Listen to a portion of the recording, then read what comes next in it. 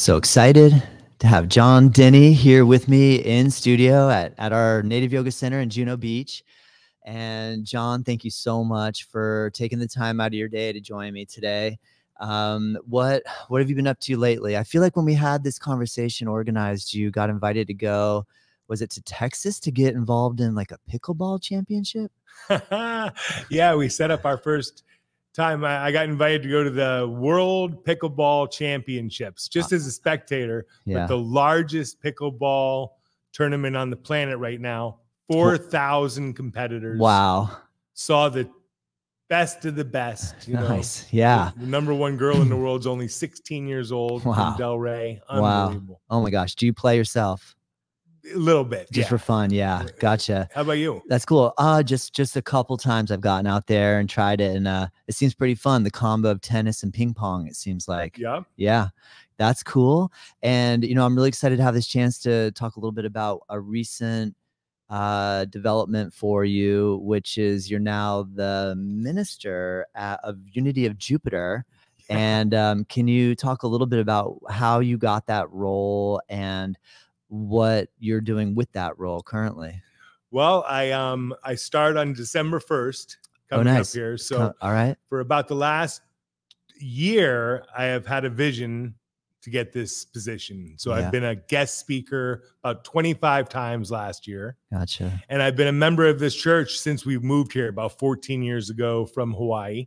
Nice. And we've always had small churches, Barry and I. We had one in Colorado, we had one on Maui, and then we have this one. And I've just always been drawn to it. And I was served on the board for many years, and people enjoy my guest speaking, and one thing's led to another. So I'm getting this next year to give it a try. Amazing. I don't want to assume that everybody knows what Unity Church is. I feel like it's universal, like everybody already knows that term, but how would you define Unity Church? Well, Barry says it's where the spiritual mutts go. The spirit, but with those without. But Unity is metaphysical Christianity. It's what I like to call common sense or practical Christianity. In my opinion, if my religion or whatever, it doesn't help me today with my relationships, my business, the things going on in my life, well, what's the point in it? Yeah, yeah. So Unity and the Fillmores really are practical Christianity. How do we apply it? How do we use affirmations in our life? How do we use denial in our life? How do we use thoughts? How do we use I love you instead of I hate you, and understand that it makes a difference inside? You know, those are very different feelings, yet they're just three words, but the feeling that goes along with them is huge. Nice. And you said you've had an opportunity to like offer 25 talks, or is this like on the day of the service, which I'm guessing is Sunday? Yes. Is that when you do it? So last year there were 52 services at the church, and we were a board-led ministry, so we had guest speakers each and every week. And finding good guest speakers is hard. You know, there are not a lot out there, and so I ended up being sort of the anchor man. So out of the 52 weeks, I spoke about 25 times. Oh yeah, gotcha. And you know, and I got better and better at it, and people in the congregation kept saying, well, why aren't you it? Why don't they hire you? Yeah. And I'm like, well, you know, my hat's in the ring. That's all I can say. Yeah. And you know, I'm not a Unity minister. I am a minister from the Academy of Spiritual Awakening, and I've done numerous courses, but I'm not a Unity minister. So I had to go under something called a special dispensation package, but it's all very common, and it's worked out really well. That's cool. How do you formulate your speech and or talk that you're going to give? Like, what is your workflow process? If you know, say let's just say it is Thursday, and they say, okay, Sunday you're speaking. Can you within one day come up with a topic and formulate your speech, or does it take a process of a week or two to write it, or come up with your formula? That's a great question. I believe it for a really good 20-minute sermon probably takes me 15 to 20 hours from conception to getting it on paper to having it, you know, a logical presentation. Yeah. hopefully go through it once or twice. Yeah. Yeah, it's tremendously time consuming. But my process, so this weekend we have Thanksgiving coming up. Yes. So a lot of times my theme will come from what's going on in the world. Yeah. So this week my topic is called giving and receiving. Nice. So we're going to talk about giving thanks, and we get what we give. Yeah, good point. Good point. What was the last one that you did? What was the topic that you delivered on the last time you got a chance to speak in front of the group? The last topic was called At Your Command, and it talks about the universe responds to our belief and our commands, not our begging. So we can go beg, please do this for me, but or we tell the universe, I am this, thank you, and we affirm what we want. So it's affirmative prayer rather than petitionary prayer. Gotcha. Gotcha. Yeah. Gotcha. Does Unitarian also incorporate different faiths as well? Because I heard you say like a metaphysical Christian based and church, and I was under the impression that Unitarian had maybe someone from Islam or someone from Judaism, or it's something. not Unitarian. Unitarian is actually more Christian. We are unity. And unity, yes, it takes the best of all religions. So you'll find Buddhism in a unity church. You'll find Taoism. You'll find many different religions. And what the Fillmores believed is there was good in all religions. There was the same one God, one presence found in all religions. Do you think that's absolutely essential when we watch global conflict that we're viewing nowadays, that if we could somehow come to a common ground to understand that we're all moving in the same direction, coming from the same place, headed in the same direction, do you think it's essential? Or Oh, I absolutely think it's essential, and that's that idea of coming together into one mind. Look at the United States, unity, all the things we aspire to is this coming together. It's what you teach people, coming together. And I think it's so important right now. It's unbelievable. I mean, the world is amazingly divided. Yeah, good point. And you were involved in a type of meditation called the harmony exercise. Do I have that right? Well, here's a beautiful twist of fate. When I graduated college, I moved to California, graduated in 1985, went out to California and met a man named Carol Reiter. And he was the astrologer to the stars. He was Ron and Nancy's astrologer. He was the astrologer to all Hollywood's rich and famous. And my mother said, put on a tie and go to his house. Well, within a few months, he was bringing us to his church. And it was called the Chirothesian Church of Faith, the Hand of God. And it turns out that the guy who created that church and the guy who created Unity, Myrtle and Charles Fillmore, they were friends. I've heard them write about each other. And so it was incredible. And so the harmony exercise, which is a meditation he taught me in 1985. I've been doing it since 1985. Nice. There's a video on YouTube of the night I met him. Oh, wow. At his house. Gotcha. There I am saying happy birthday to someone I've never met. Didn't even know if it was a man or a woman. It was the craziest thing ever. Yeah. And it happens to be 40 years later. Oh, wow. On YouTube. Gotcha. You didn't put it out there. Someone else recorded it and put it out there, and you were searching, or they sent you the link and said, look, check this out. Or how did you bump into that? So in about 2014, 13, I decided this was my calling. I've got to pursue this mission and share this exercise and really get this word out there. So in 2015, I met this guy, Coach Dan. He's a big football coach here in the area. And he had seen the harmony exercise, and within a day, he'd done this research and he'd found some other people who knew about it. Yeah. And one thing led to another. And I just put it out there and I kept asking for signs. And one day after another, Todd, there was just another sign, another sign. Have you heard of this? Yeah. And the book had only been printed in 2014. that video that I'm talking about had been uploaded in 2011, and the guy who uploaded it died in 2013. Oh, wow. So Gotcha. why did he even bother putting it up? Yeah, that's, you know. yeah. And sometimes I'm like, it's like I feel like the universe was like, John, you need to have this on the internet. Yeah, you know, that is really cool. The story. That is cool. Yeah, amazing. Can you give a little bit? Well, you have 2 websites that everybody can check you out at, and you have the harmonyexercise.com, and then you also have john-denney.com. So if we want to follow you or visit you, which website should I go to first? Well, it depends what you're looking for. If you're looking for a little coaching, we go to the John Denney website, where I offer heart math and different ways of self-regulation. So in about 2010, I became a heart math provider, and I developed a program called Brainstorm Maui. And it was a little bit of a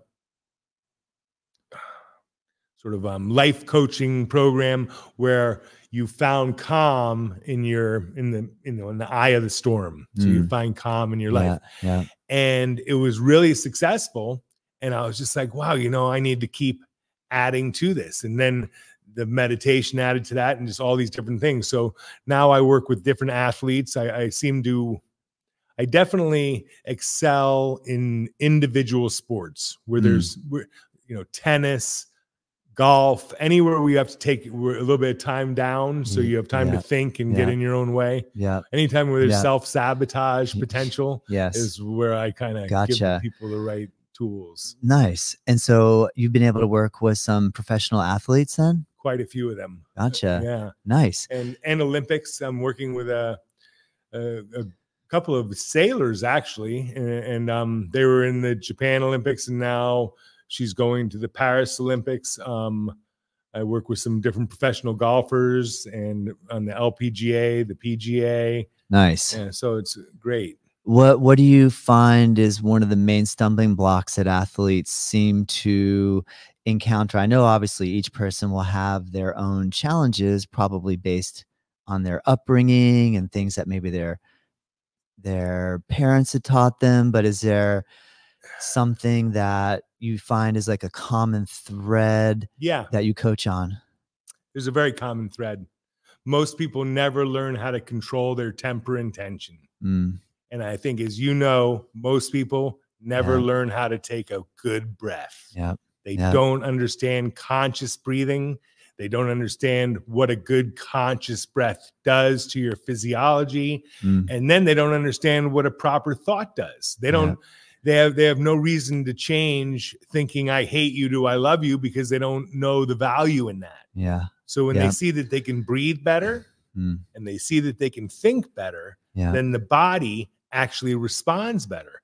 So we change, I teach my clients to control their body, their physiology on multiple levels. But first of all, the respiratory system, learn how to take a breath. Is that, and then that breath will control your cardiac system. So now you're in control of your respiratory and cardiac. Well, think a good thought. Now you're controlling your sympathetic and parasympathetic nervous systems. So you're actually changing your hormonal system, and you're changing your nervous system, and you're changing your levels of tension.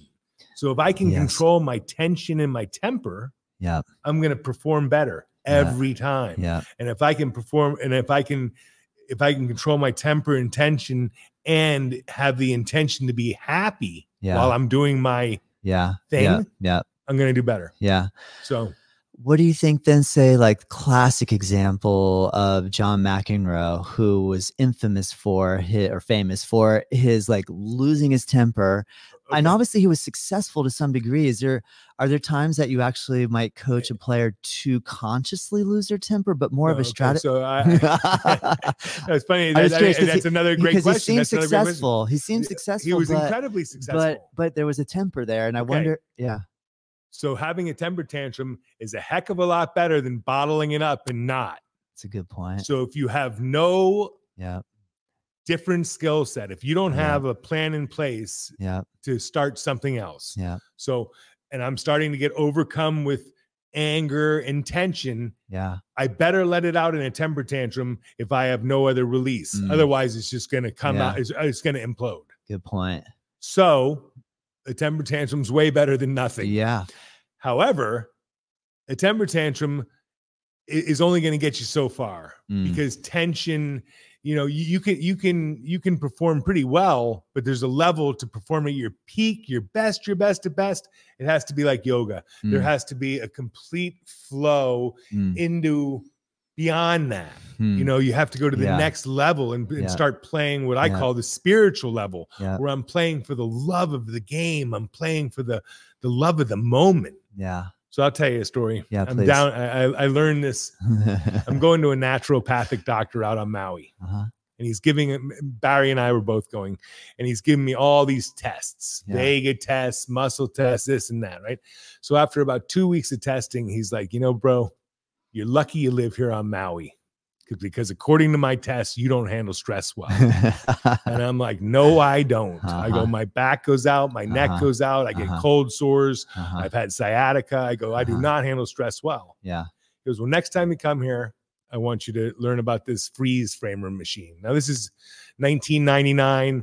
HeartMath had just released its first heart rate variability devices, like serial ports and stuff like that. So yes, I come the next time, and he hooks me up to this machine with my finger or whatever, and I light up in 100% sympathetic activity, and he's showing me how that is, and he turns it off, and he says, now I want you to do your meditation.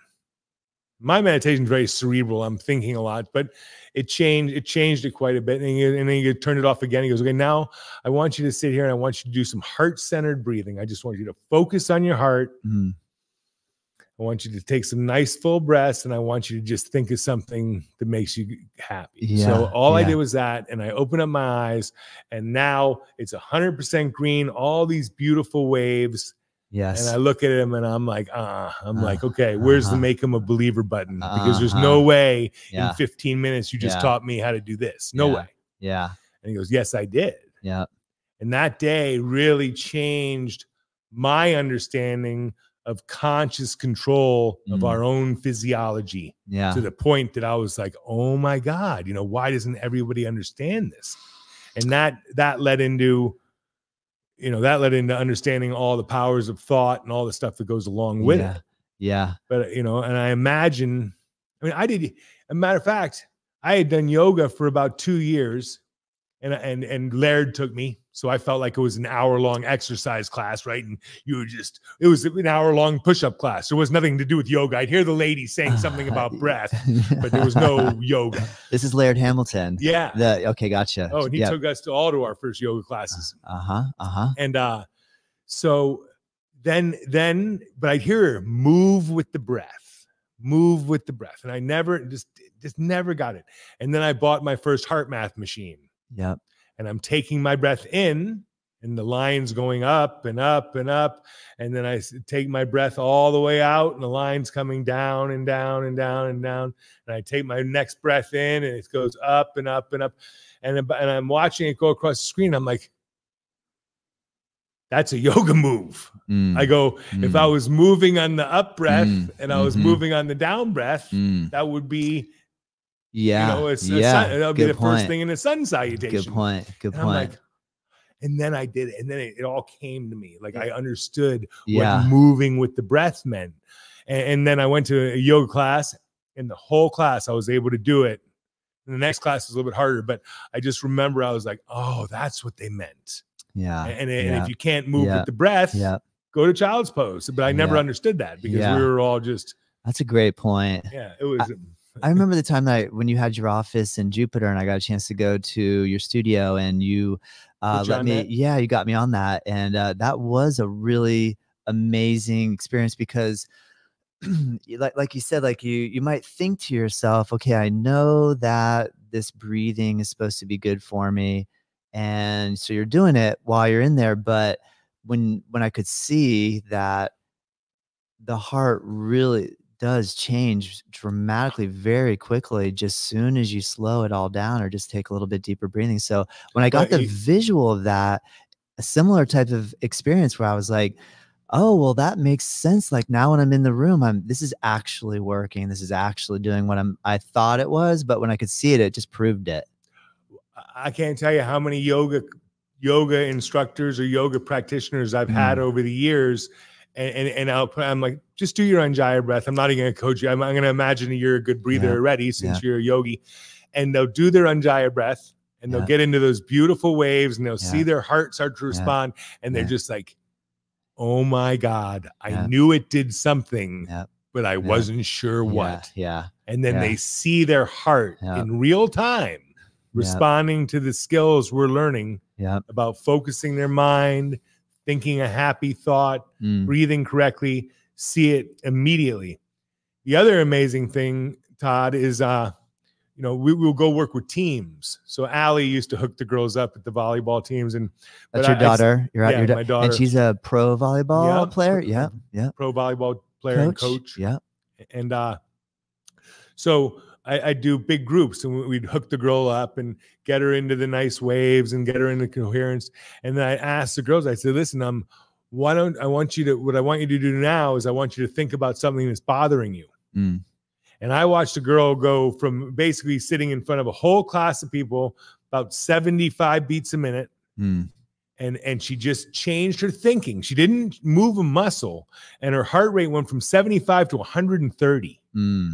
Sitting just like in a chair like with this, the thought. Just thinking about something that was upsetting her. And her heart rate went up 50 beats a minute. I was sitting there. It went right off the screen. And I'm just like, it amazed me.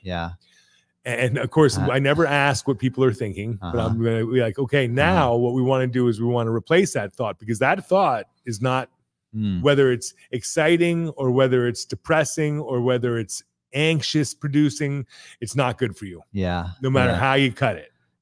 So you got to be able to control that. So what do? We replace it. I refocus. Change the breath. Think a different thought, and suddenly the whole and you just watching the computer and the whole physiology changes back down. Like, oh. Interesting. Do you think that, like, could you put thoughts into two categories? Ones that cause your nervous system to jack up, and those that cause them to drop down? Or is there variability in that? Like, is there a strategy for the replacement thought there? the replacement of the thought strategy? Is there like a, can you share a little of that? Okay. So my mentor described it as the doctrine of replacement. Now you're going to know when you're going along in life and the thought comes in, you know, so-and-so did this to me, or the thought, the stress producing thought comes in and you're like, okay, here it is. Right.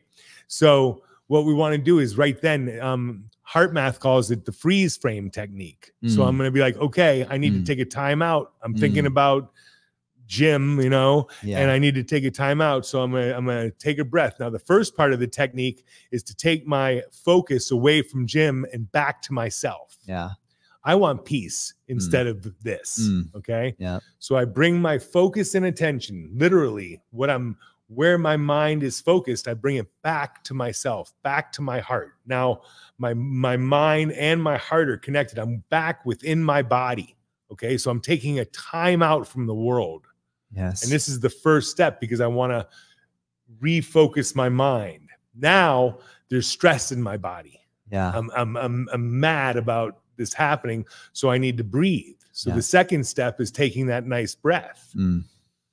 That's called a heart breath. And that removes the tension from the body. Now I can bring my tension level back down. And then the third thing I want to do is allow a new thought to come up about him. I'm sorry he did that to me. It's all going to work out. Please forgive me for getting upset about this. Whatever. So there's a systematic way to, first it's almost like denying the thought. Okay, I'm not going to let that come. And then replacing it. Got it. But at the same time, I'm taking care of the physiology along the way. That makes sense. Versus just a random, like, okay, change the thought, think something positive. What? That doesn't work. Because then you're still in that agitated state. So it makes sense that you would try to first do the breath, bring the attention on ourself or on the heart, and then change the thought. Change the thought. So heart focus, heart breathing, heart feeling, or heart thinking, we call it. Nice. And, you know, when you said, are there two categories of thoughts? Yeah. To keep it real simple. Yeah. Love and hate. I love you. Yeah. I hate you. Or and you feel the difference. And most stuff will go into the categories. So we have the 7 deadly sins, you know, lust, anger, worry, fear, all the different ones that we have there. Over here, we have the fruit of the Spirit. We have love, kindness, peace, gentleness, you know, and so they're all right there. And it's just very simple lists. One is healthy. One is not. Great point. Do you ever come across a coaching situation where if I know I have a choice, like I guess there comes a time where I need to acknowledge or like come into full appreciation that I can choose love, I can choose hate, and that it is a conscious choice. Do you find sometimes you see people and or people that you're coaching and or maybe yourself or other people that just refuse to change, but still come to you saying, I want help, I want help, but I refuse to change? So I had one golfer come in my office, and over his career, he went over $12 million on tour, but he never won. Ever. And he said, you know, I like playing. I like playing angry. I'm like, well, interesting. How come you never won? You know? Do I need to ask that question? And so how often, if you're watching a sport, does the guy in the bad mood win? Yeah. Do you ever see it? Not usually. No. The person who wins usually seems pretty controlled and focused and maybe even smiling after he wins the putt or makes the birdie or whatever he's going for. Or absolutely.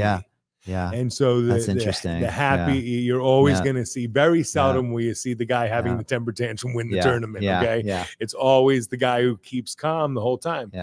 And then, you know, people ask me, I was like, well, how come people, you know, and the one hit wonders, how can somebody win one time and never come back? And I'm like, that's the easiest to explain of all. He played 4 days without hitting a bad shot.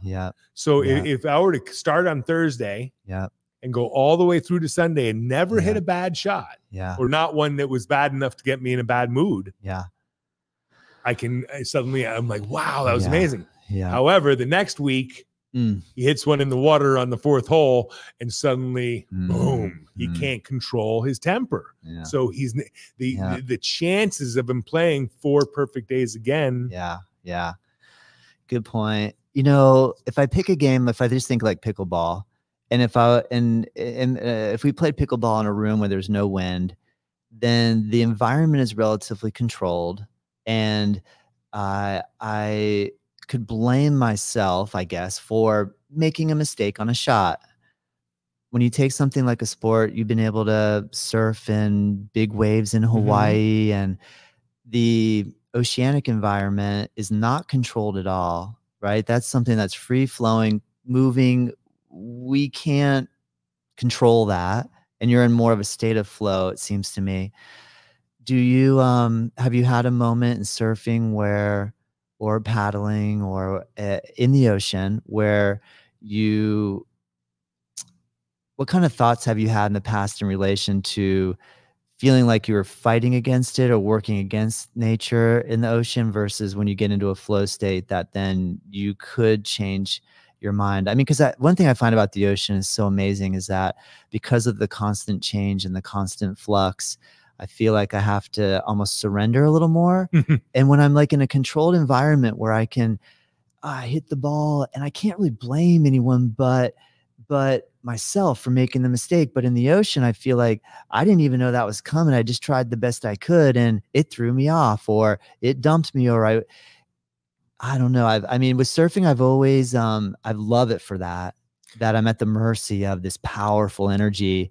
And I just hope that maybe I'll be lucky enough to make it, you know, like, yeah. What kind of experiences have you had in relation to your oceanic adventures? Oh my God. I mean, I can't even begin to put them all down, but I'd have to say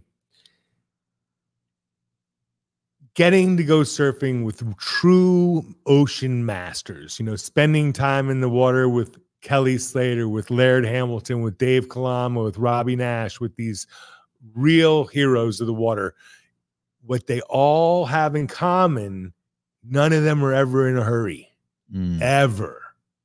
And when you learn a sport, you're, I'm gonna go, rah, rah, rah, rah, and you have this, I got to get out there and catch one. Yeah. And it's almost like the harder you try, Yeah. the worse you do. Yeah. And I think you must find that in yoga practice also. Absolutely. The harder people try, it's like, stop trying so hard. It'll be a lot easier, you know? Yeah. Good point. And suddenly if you start trying a little bit easier, suddenly go a little further. And so we being with them and watching them, but there were many times where I was trying too hard and, you pay the price. I mean, I went over the falls at Jaws. I went, I paid some heavy prices out there. Was this when there were flotation devices? I'm thinking when you were in Maui surfing Jaws, this is pre-flotation, or I had flotation. You had flotation? Actually, when I usually put 2 on, but those guys didn't. But I was out there. We were out there from that whole non-flotation through flotation. Yeah. People don't understand flotation because it's not. First of all, you're not swimming down under these waves anyway. Yeah. So you're not, it's not like having no flotation is going to help you much over flotation. Cause when that thing takes you, I don't care what you have on, it's sending you to the bottom. Yeah. But nowadays they have these flotation vests that actually you pull a ripcord and you turn it into a beach ball, you go shooting up to the surface. Gotcha. So that's made the sport tremendously more doable. Were you being towed in or paddling or both at Jaws? Always towed. I never paddled. We went out just before I left Maui. Laird was starting to stand up paddle out there. So we went out on some sessions and watched him stand up paddle. Yeah. I saw a few sessions of people lie down paddling. Yeah. And now over the years, it's become more paddlers than tow teams out there. Gotcha. Until it gets huge. Yeah. When you watch what's going on in Portugal at Nazaré, what do you think? Crazy, or would you go out there? I'd go to watch. I'd never try that one. Me too. Yeah, that's pretty amazing. Did you watch that 100-foot wave? I did. Barry was like, you got to watch it. And I was like, oh, it's on my queue. It's on my queue. And I finally did it. And I was like, you're right, Barry. That show is so good. Did you know what happened to her last week? No. She had to move her mother from an assisted living facility in California, New Jersey. She's coming back to Florida and New Jersey, and she walks by. There's Garrett McNamara in the airport, and she's like, "Hey, Garrett!" Oh, no way! They chatted, and she's like, "Yeah, we loved it." And that's cool. And she recognized his wife. We'd met him a couple of times at trade shows and things like that. So that's cool. Funny. That's cool. You mentioned that there was some synchronicity with the amount of time that you've been practicing the harmony exercise on a daily basis and the coordination of you starting in December as the minister of Unity of Jupiter. Can you explain a little bit about that? So I was 23 years old in 1985 when I met that man, Carl Reiter. I learned a meditation, which I have been doing my whole life. A 12-minute meditation. And Barry was the first girl who learned it with me. And I married her. I even knew in my head I was going to marry the first girl that learns this. And so she and I have had this as our foundation of our marriage. And we'll be married 29 years on November 26th. So next Sunday. Yeah. That's a solid 29 years. Yeah. And I love her more than the day I met her. And so, but we always had this meditation together. So I always knew a family that prays together stays together. So no matter what, we spend about 12 minutes a day, only one of us talking, because only one person talks when you do the harmony. So for 10 minutes, no one's arguing in our house, right? So only one person's talking. I used to laugh about that. Can you explain that? You mean one person's talking, leading the other person through the exercise? Yes. So is it possible to do the harmony exercise without being in the company of someone else? Sure. Yeah. You just would do it through, you learn the meditation but in the one that you guys do, so that's how you decided to do it, or is that part of the instruction as well? No, Carol taught it to me in this exact format. He invited us to his house. Yeah. We all sat down, did the harmony exercise. He led it. Yeah. And it starts with physical relaxation. So the first exercise is just relaxing the body. So I'd say, okay, take a breath and relax the forehead and the upper back of the head. Relax the face, and we'd relax the whole body down to the bottom. So easy to lead that. And then the next one is relaxing the mind. But so for 12 minutes, I'm talking. And for 12 minutes, you and I are thinking the exact same thoughts for this 12-minute period. And then we'll go back to our daily life, but nothing ever built up, right? So, and then when our children came, they'd sit there and the four of us would do it together. So every morning we'd start out and the four of us would have this little prayer. And then we moved to Florida and life happened. And then I, like I told you, around 2015, I was just like, you know, this is my calling.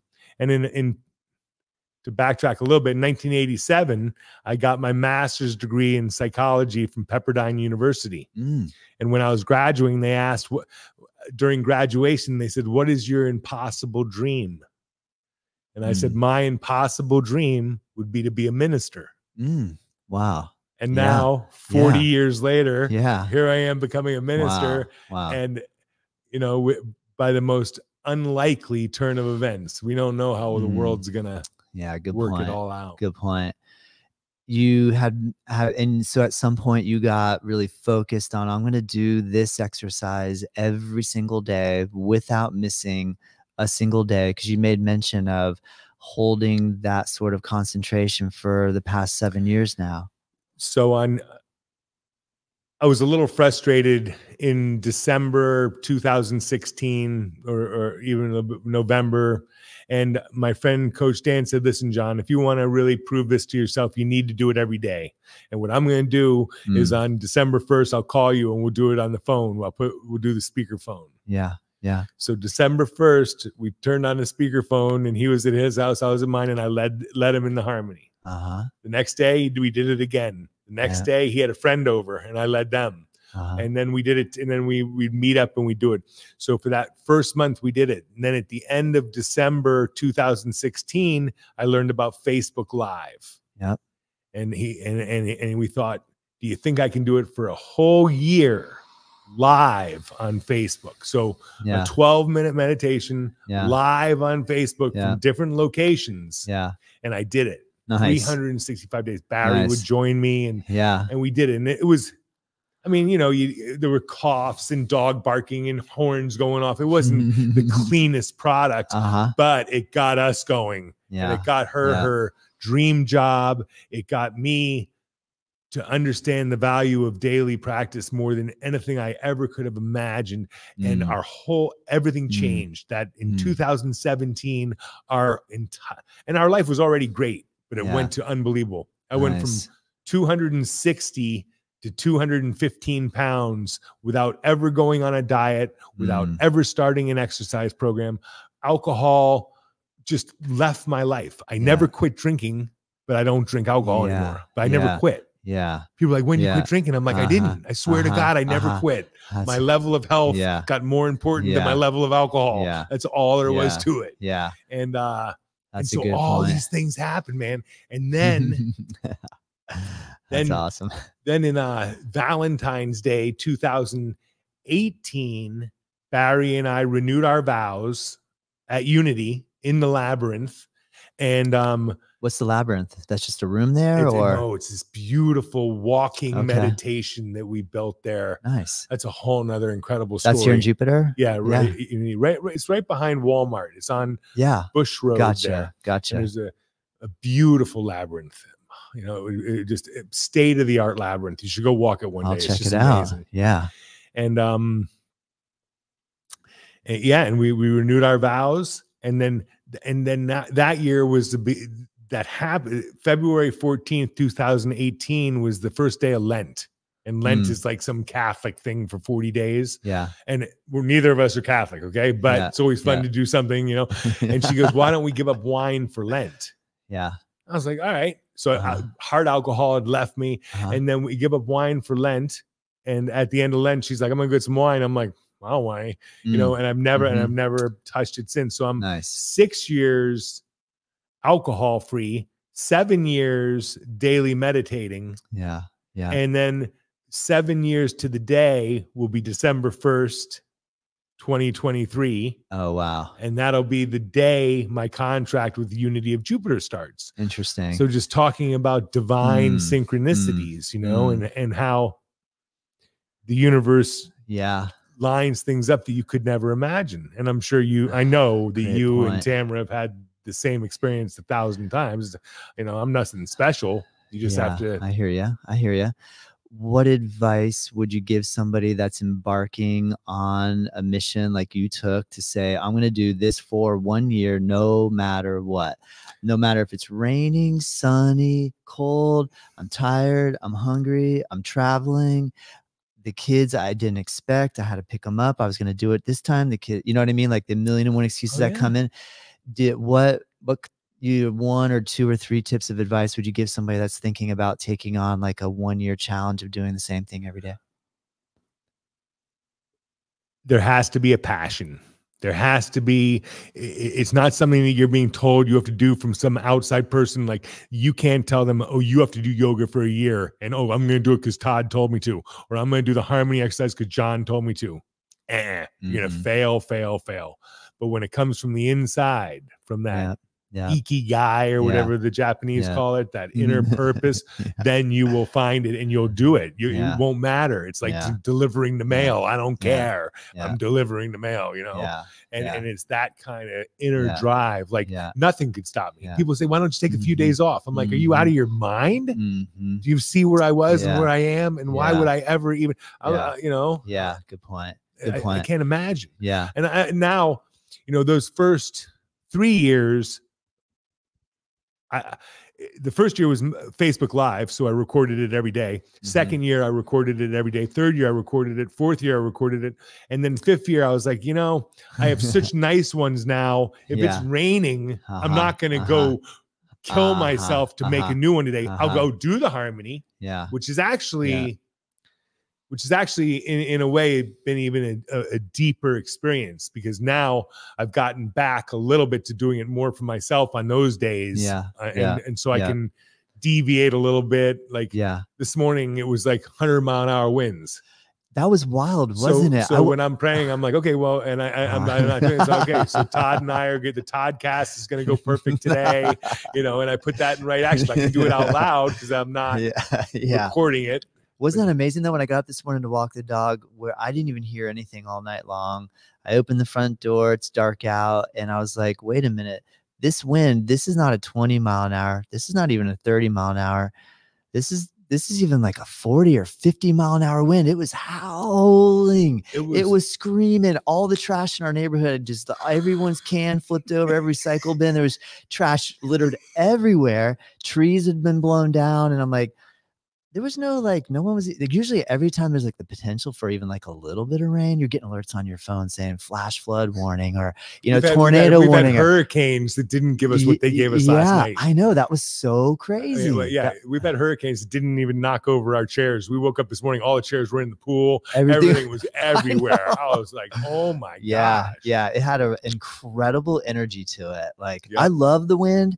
I know some people will say when the weather's like that, they feel a little agitated, anxious, but something about the wind, I just love it. And that's another thing. People, you know, they go through life saying things make them feel a certain way, which they do. However, if you have no way to change the way you feel, then yes, everything is going to make you feel a certain way. But I want to feel a certain way. I want to feel peaceful. I want to feel, I don't want to feel anxious. I hate that feeling of anxiety. You can't breathe, and you know that feeling, and you're just like, you don't understand what's going on. I can't take that. So I hear you. We want to be practicing so that doesn't happen. Good point. Good point. If somebody would like to do the harmony exercise with you or watch one of your videos, the best website to go to for that is the harmony one, theharmonyexercise.com.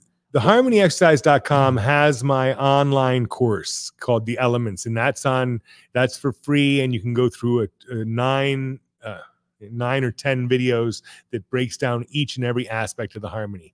if you go on my YouTube, the Harmony Exercise YouTube page, there's many free harmonies. If you want my daily harmony, the one I made yesterday for today, then that's a subscription. But there's there's over 1,000 free harmony exercises on the internet right now. The Harmony Exercise Facebook page has about 400 of them. Yeah. The Harmony Exercise YouTube page has about 200 of them. So there's many free ones, but my daily journey one, like the current one, there's a small charge for. But That's you cool. can always find a free one, so you never have. Nice. That's cool, John. I appreciate that. I'll have all those links in the description so people can just like click and find it super easy. They don't have to search. Yeah. Yeah, man.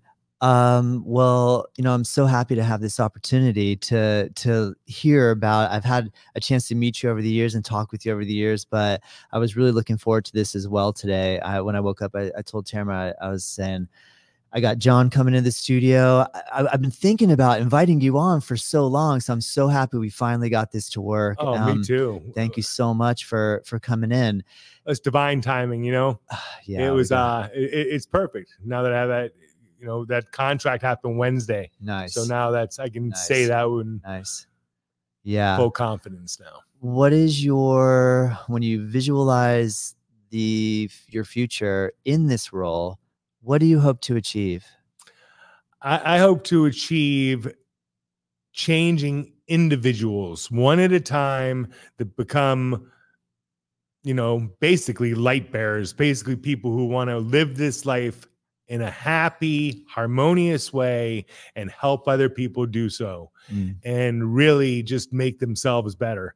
The reason why I do this stuff is really to make myself better. If I can do that to a point where it helps others, that's great. Yes. And so that's my main view. I think we're living in a world right now, which is, it's tough and devices don't make it any easier because they keep us in the past. Yeah. Every time we pick up the telephone, we're going into the past, bringing us out of this present moment. So I think it's an important thing. And like your mission, yours and Tamara's mission, and keeping people healthy physically, healthy mentally, healthy spiritually, healthy emotionally is the most important thing we can do right now. I agree. And, I agree. I'm 61, so I don't know how much more time I have left, so I may as well do it right now. Do you find that that's what happens the older we get, that you feel a little more immediacy, a little less that I have the rest of the forever to do these and achieve my goals? Like, are you waking up with a little more passion to try to niche in on really getting down to the nitty gritty of what we're here for? I definitely, in the last few years, I've come to realize I want to leave some sort of worthwhile legacy. Yeah. You know what makes me feel great? When I go down to the Keys, and Luke has become one of the best wake skaters on the planet. Luke is just incredible. For you guys listening, Luke is just amazing. But you know what he does? Yeah. The best guys. So he has these friends who are the best wake skaters in the world. Well, one of the guys had PTSD. Like he'd had a really bad fall. So Luke's like, Dad, you got to work with this guy. So I give him all the heart math and I teach him and I make him understand how the story is creating the anxiety. And we go through all this time. Well, guess where he is now? He won the whole world championship again this year. Nice. So nice. But to have my kids recommend me to their friends. Yeah. That's the best. Yeah. Then I know I'm making a difference. Yeah. That's a great point. That's a good point. Huge. That's awesome, man. You have an incredible family. You do. Yeah. We're not by chance, though. Not by chance. Good point. Well, when you made mention that, the four of you would wake up or at some point in the day, pray together. Always in the morning. Always in the morning. And then we hold hands. Yeah. So this went like this. So Barry and we had an altar in our room where we'd sit down next to the altar. We'd do the harmony, and the kids would either be playing on the bed or on the floor. And then afterwards, we say, "Come hold hands." So the four of us would hold hands. Yeah. Now we'd have our prayer request. Yeah. So we go around the four, and each of us say, I pray for my friend so-and-so, or I pray I have a good day today. And then at the end, we'd all have to look at each other. So I'd have to look at Barry and say, I love you. I'd have to look at Allie, I love you. And Luke, I love you. And they'd all do it. And then we'd break and we go on about our day. Yeah. And we did it for years, right? And looking back, I believe that foundation has been the key to the whole thing. And and then we'd have like a little family pile on hug, you know, and jump on the bed or something. But we're looking back, you know, it didn't seem that important then, but now. Yeah. Oh yeah. I mean, I don't know how much of that's going on these days, to be honest. How often do you meet other people or families that are doing that type of it's rare. Yeah. So that's amazing. That's incredible, right? I mean, that would be that'd be a great course to come up with for you. I mean, you're already doing that with your course, but you know, just some sort of like family training course. I like that. You know, one of the challenges with children is like just getting them involved and where they, I mean, it's not that hard because if they see you happy, they want to jump in and get involved in the fun. But sometimes, you know, I've always tried to not pressure my children to come to yoga because I remember when I got pressured to go to church as a kid, it almost repelled me from church. And so I've really tried to take this approach of like, if you guys want to come, you can, but there's no pressure, you know, and just let them flow in or out. But I like what you were mentioning in terms of like just inviting them in, or like you guys would do the exercise first and it wasn't this forced to like, you're doing this right now, whether you like it or not, like, you know, because it seems like it could have that opposite effect. Well, and it became a real special thing. I always told Barry, you know, even when we moved here, we did it. Now, Allie and Luke, they were 10, 11, 12, getting older. So it was hard. But so you tell them, hey, you know, come down, breakfast is ready. Hold on. When you said come hold hands. It was like, they just came. They did it. And there was never resistance. It was never resistance. It was like, just they knew that was a special time. They knew it in their hearts. And then we'd say, and you know, we never had a parent teacher conference ever for disciplinary reasons. Not one. All the years. But when we were leaving the house, we'd say, make everyone's day better. That's the only piece of advice we'd give. You know, just make everyone's day better. And if they go out with that one piece of advice, chances are they do okay. That's a really good one. I heard this yesterday, I think on the exact same note, that someone said, instead of thinking, what does the world owe me today? What can I offer? What do I have to offer to the world today? Like what, instead of this, like, what am I going to get? What am I going to get today? You know, so that's a big one, flipping that on its head. And that's one of the best things. What do I have to offer? When we seek ourselves, we get the world. When we seek the world, we get nothing. Yeah. Good point. That's amazing, John. Well, this has been a great opportunity. I feel like you've shared a lot of wisdom, advice, and great stories. I don't know if you have a parting or closing offering to the listener. Well, you know, the only really parting thing is just to keep working on yourself, keep finding a way to be calm and happy on a daily basis, and try different things, try different meditations, try different yogas, try something and find that thing that lights your fire. And then if you'd like to join us at Unity of Jupiter, we have a really, all my talks from last year on YouTube there. So you can go to Unity of Jupiter on YouTube. Then all the ones coming up will be on YouTube, and we're only going to make those better and better. So it should get to be pretty good watching. That's awesome, John. You know, just to give you a little bit of kudos, I remember when you first started doing your harmony exercises on Facebook Live, I was very nervous, shy about doing anything on the internet, and especially doing something live. And I remember my thoughts when I saw you doing it. I was like, wow, John's really utilizing this technology. And, you know, that's so cool. I feel so nervous doing that, but I feel like you pioneered it a little bit in terms of, I mean, obviously other people develop the technology for you to use or for us to use, but for me, it's getting easier to do things like this where I'm putting myself out there. But I got inspired by you just doing that and just being willing to not have it be perfect. I remember one time you did one where I think you were paddleboarding or kayaking, and you brought your phone out there with you, somehow has cell service, and you know, you're paddling, the wind's blowing, there's white caps, and you're like doing the harmony exercise. And I was like, dude, this is so classic. I love it. It was a little rough, but I'll tell you what, it was commitment. And you've become really good at it now. Well, thank you. And I think as you know, both of us have matured a lot in the last 10 years and suddenly Yeah. become a lot more confident in what we do and what we're teaching. And it's needed out there. Yeah. You know? Yeah. Worse Man. than ever. I hear you. Well, thank you, John. Oh, well, it's Thank great you to so see you. much. Let's do this again someday. And You we'll know it. go into more into it. Thank you, Todd. Thank you.